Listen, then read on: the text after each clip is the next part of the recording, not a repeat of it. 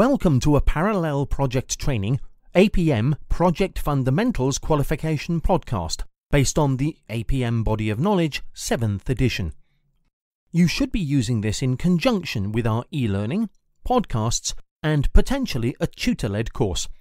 For more information, please visit www.parallelprojecttraining.com. Hello, welcome to another Parallel Project Training podcast. I'm Paul Neighbour, and today we're going for the 7th edition of the Body of Knowledge. With me is Michelle. Hello, Michelle. How are you? Hello. All good. Quite an exciting topic we're going to do now. Yes. We're going to do life cycles for those people who are doing the Project Management Fundamentals qualification. So we've got four quite high-level learning outcomes we've got to look at, or assessment criteria. State the phases in a typical project life cycle. State the phases in a typical iterative project life cycle. Define the term hybrid life cycle. Define the term extended project life cycle. So as part of this change the body of knowledge, they've identified these different types of life cycle now. Yeah, that's right, Paul. Is it worth us kind of taking a step back, first of all, and understanding what a life cycle is? Oh, that would be a good idea, wouldn't it?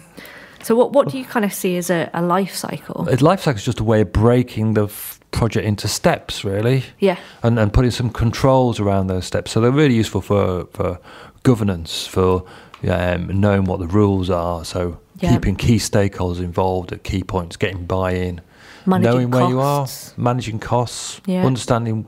It's a communication aid, really. You know, we're at the deployment phase. It sort of like helps everybody understand where we are, really. I think anything's always easier if you break it down into smaller chunks. Yes. And that's what our life cycle is doing. It's like eating an elephant. Nice analogy. It's not mine. So it gives you a roadmap aspect that everybody, your sponsors, your senior management and the team members can understand where we are. So shall we start with linear? Yeah, that's the easiest, isn't it? So we could just state the phases: concept, definition, deployment, and transition. And that's it, really. So what happens in concept then? So I think concept's about the why and the what's the purpose of the projects. Yes. And what's kind of the background. Perhaps looking at feasibility here. Yeah. And the key thing that you outline, you develop here is the business case. The outline business case. Yeah. So basically that's going to release the funding. So why do we have to do that? Why do we have to have a concept phase? I think you've got to be able to justify it and get sign-off. It gives everybody clarity. Get some money from somebody somewhere. Yep. I've got this fantastic idea for this brilliant new website. Can I have some money? No. So it's not going to go anywhere, is it? We've usually got to ask for that money from someone more senior as well. Yes, less is spending your own money. And even then, it's a good idea to write down a business case as a process to think through the options. Good. So the next stage is, so I've got this rough idea. Next stage is to develop that idea in more detail, really. Yeah. Which is what definition is all about. So it's about fully understanding the requirements for the work, really. What are we actually going to do? And this is where you come up with your plan, isn't it? The budgets and the timelines and all the details associated with doing that. Why wouldn't you do that work in concept, do you think? Why wouldn't?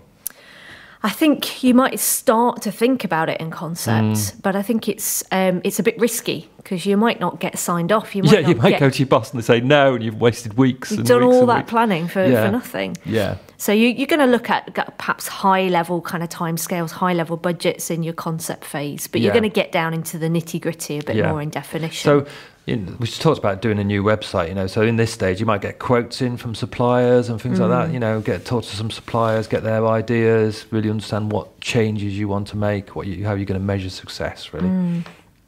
So that allows us to go into deployment. Deployment. It's a funny word, deployment, isn't it? It's sort of like has military connotations. You're going to get deployed. Yes. Because it's not actually, I'd call it development. Is the meaning for me. So it's like, or delivery. It's delivery. So it's implementing the plans, producing the products, producing the outputs. Whatever we said we were going to make or develop, we're now going to actually go and make do it. Yes. Do it. Yes. So it's the actual doing of the project. Yes, everything up to sort of the point where you go live aspect. In this classical linear life cycle, it's everything up until the point where you put it to use, really. Yep. So your team's going to be really busy building and developing your website or your product. Yeah. And then transition. So transition's about where we actually hand over. We go from being a project to going into business as usual, going into normal business. So would you include going live in that, sort of switching it on? I think it's the process of going through that. So we transition from being perhaps a prototype to an actual kind of product. So talking about a little example of the new website, that's when you switch it on to the whole world to look at. That's right. They go, ooh, that scary moment where people would look at it. Or a new IT system, you might switch it on. Yeah. Or a new hospital, you'd go from practical, the new the patients would walk into the ward, walk in the door for the first time. And the people that have been involved in developing it, so the IT developers or the contractors, then start to step back. And your people that are going to operate it are going to step forward. So in your hospital example, your facilities managers are then starting to take the reins. Take ownership. Good. That's right. Good. So then we're moving on to these iterative life cycles. So it's probably when we talk about an iterative life cycle, that's where the requirements are a little bit more difficult to nail down. I think that's where iterative life cycles come in. Yeah. Where you want to have a more explorative approach to figuring out what the people want. So there are some more phases here. They're called the sort of pre-project phase. So that's sort of getting some agreement that we can do this project, that it's actually worthwhile investing the time and the effort and the resources in it. So you tend to get pre-project, looking at your feasibility, and then going into your development. So you go through multiple iterations, which is where the iterative comes from. So we go through and assemble, review and deploy. So what you're effectively doing throughout an iterative life cycle is you build a little bit, or you develop a small part of a website or a product. That's why it works quite well for software. And then you grow on it. And then you go, okay, that's not quite right, or we go in this direction now. So it's, as you say, it tends more evolutionary. To be, when you're not quite sure what you want at the start. So those linear life cycles, it tends to be very clear scope, very clear requirements. Like a hospital. We know what the kind of drawing's going to look like. We know how many kind of wards we want. Whereas in iterative, we're not quite sure what it's going to look like at the end. It depends on user feedback. I think user feedback is much more involved in a website or application development than, say, a hospital, So let's just list the phases out, because that's what the learning criteria say we have to do. So pre-project is about, is this worth doing? Yep. Feasibility phase is basically evaluating whether what options we're going to explore, whether it's worth doing, and what's the high level costing is going to be to get to the end, and do we want to invest in it. Foundations is about deciding what stages we might go through, what sprint plans we might, what sections we might do, how many goes we might have to get it right. We might outline what time boxes we're going to use at this point. So we might define out sort of predetermined chunks of time. Yes, that's right. And how many we've got. That's right, to get to that launch point. Yeah. So that's foundations. Then development is about this iterative bit that you talked about, which is assembling all the new products. So code is a good example. So you're going to create a load of software code, you're going to put it all together, you're going to review it, and then you're going to deploy it out to the users. So that's going to be an update. And then you'll then get their feedback on what they like and what they don't like and what they use and what they get stuck on. And then you go through that loop again. So you'll reassemble, change modules, change parts of the software, review them and test them and deploy them. I think this is one benefit of doing an iterative life cycle, because if we go through what you might have seen as a traditional kind of waterfall linear approach, you get to the end of like a big chunk of development or deployment, and you give the product to the customer, and they go, "It's not what I want." Oh, it's not what that's what I wanted. It doesn't work. A lot of it's data driven nowadays, so we can measure what people use and like, and where they get stuck by tracking their analytics on the. So you can tweak the course along the way. Yeah. But in reality, we probably don't tend to use kind of a pure linear or a pure iterative life cycle. We kind of use a little bit of a mix between the two. Yeah. So that brings us to a hybrid life cycle. So a hybrid life cycle combines the best of both worlds, I expect you could say. Yeah. But I think in large organisations, quite often they have funding constraints. So you have to get funding from senior management, or the project might be part of a portfolio, or funders external funding people might be coming in. So you still have to have that concept phase to demonstrate the cost benefit analysis in terms of a high level business case. But you might do your definition phase a bit different. Yeah. So you might get your users involved in building proofs of concept and prototypes and getting feedback from users and say, what about this? What about that? What about the other?